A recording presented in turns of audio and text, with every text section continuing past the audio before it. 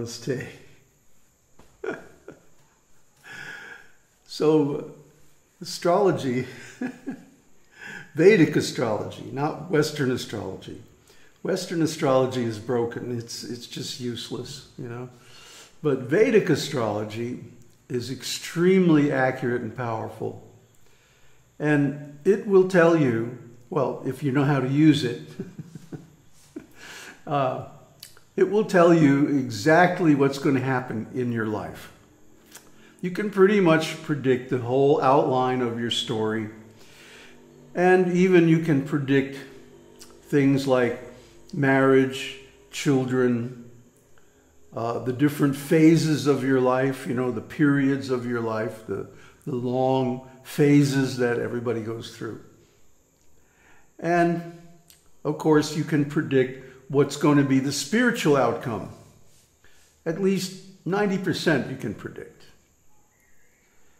And it's possible by Vedic astrology, and one of the most useful aspects of it is the timing of events. For example, if something happens in your life, like you get a new job, or you lose your old one, or you get married, or whatever, you can pretty much calculate by Vedic astrology how long it's going to last.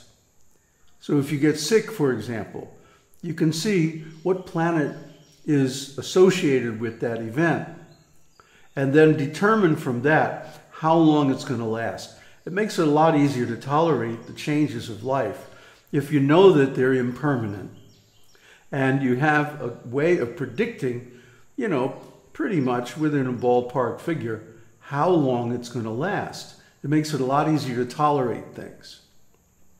So astrology is very useful. But what is astrology actually?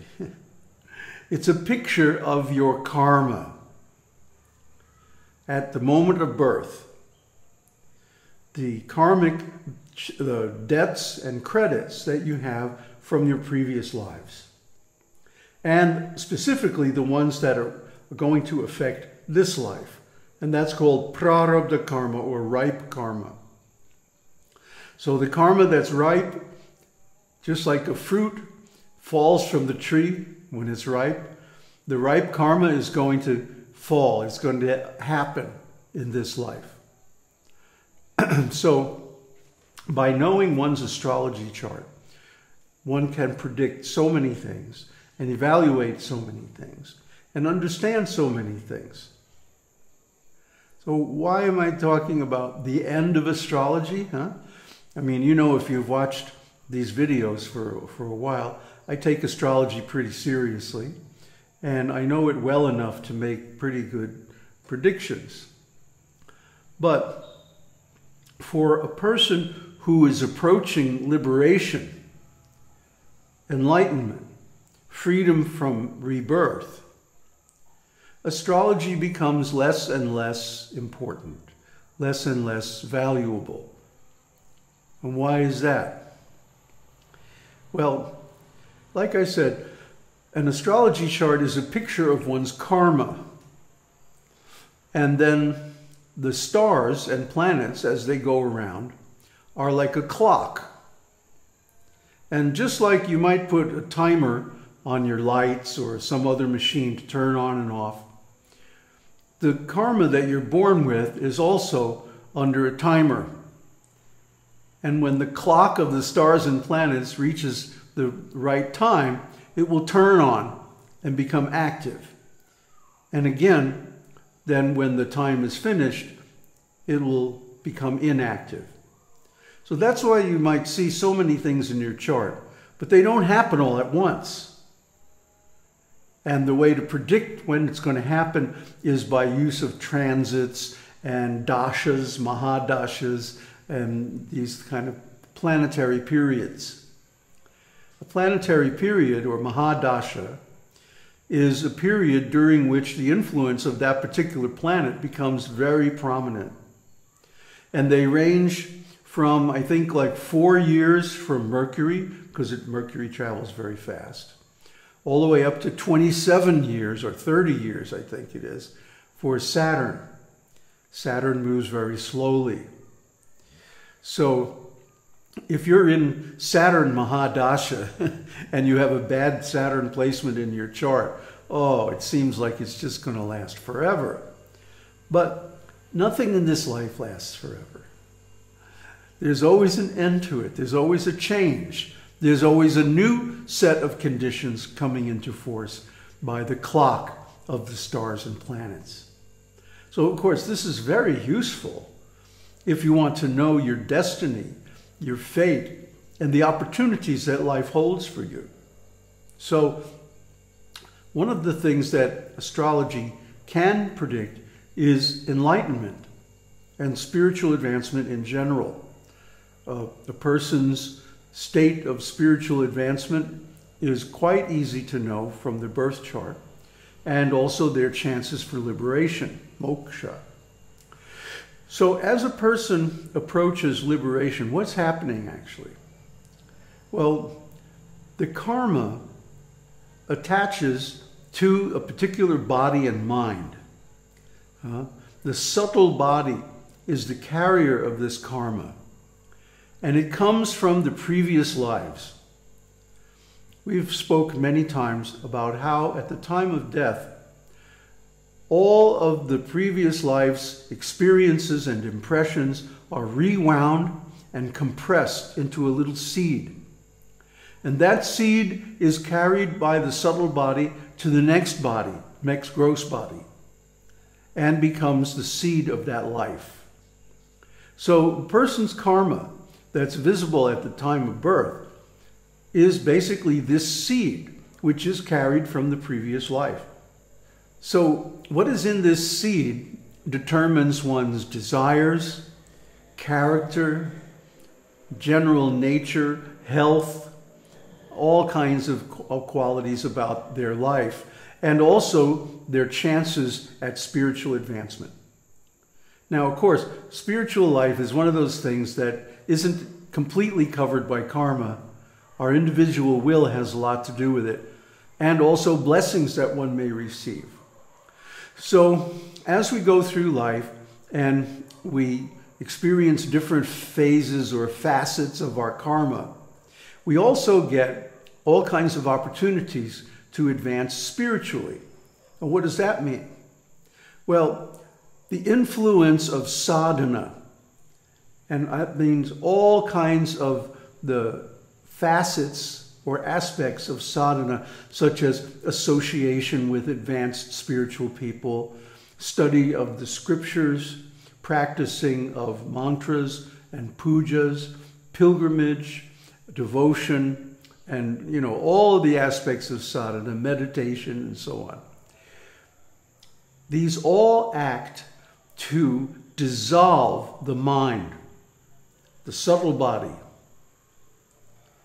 See, the linga sharira, the subtle body, because this is where the karma resides. And if one is successful and completely surpasses and transcends the subtle body and attains the self, then what happens?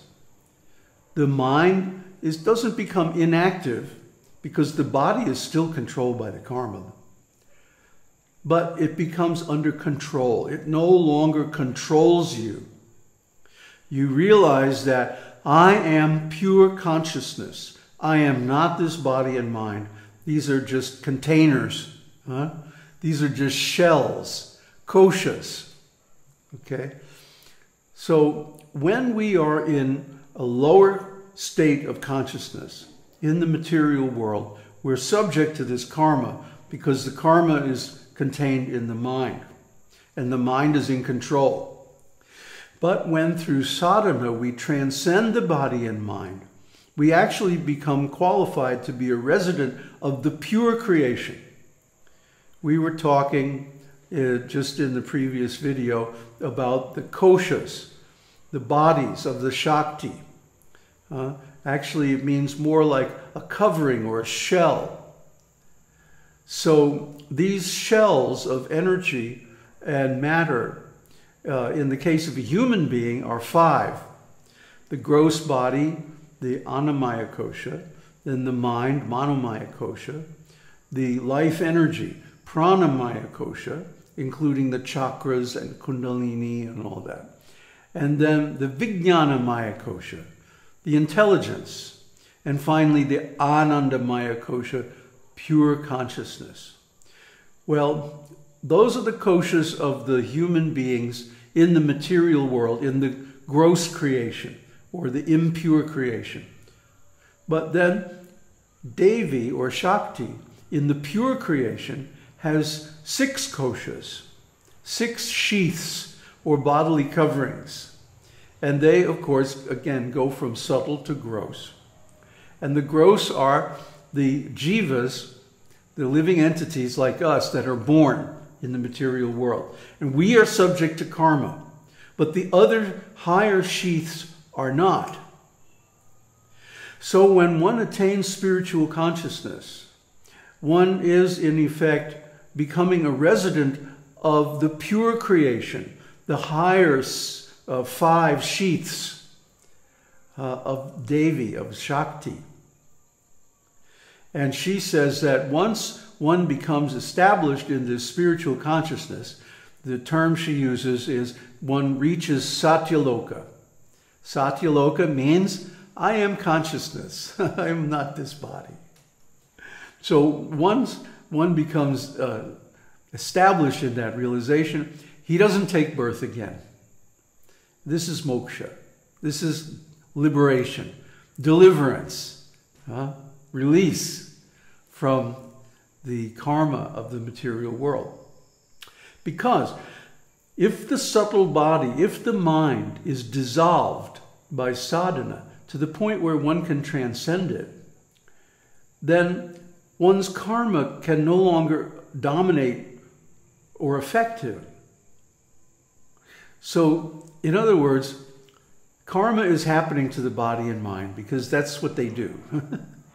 The prārabda-karma becomes very much lighter, by means of sadhana. And one becomes able to resist or even ignore the effects on the mental and gross bodies. So then what happens?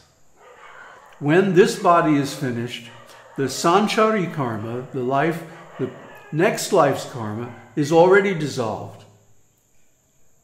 There's no more creation of a karmic seed, and so there's no more rebirth in the material world.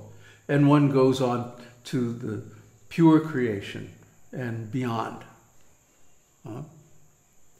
So at that point, one ceases to be interested in astrology, except maybe for the maintenance of the body. That's all.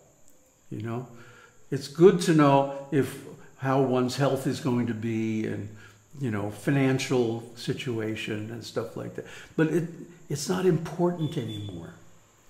It's about as important as what am I going to buy at the store today? It's just little routine maintenance stuff. It's not really a big deal. Even including death. The death of this body is actually to be celebrated when one attains liberation, because it means the end of all the karma. Completely, forever, finished, done.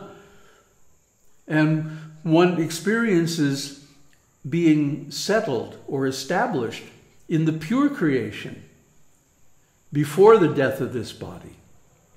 And this is called jivan mukta. In other words, his liberation is assured. His transcendence is already a done deal. He's got his ticket.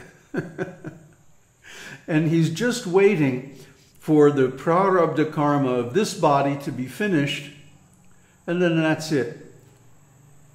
So you might ask, well, why did God make it so that even if you attain liberation, that you still have to suffer the body's prārabda-karma?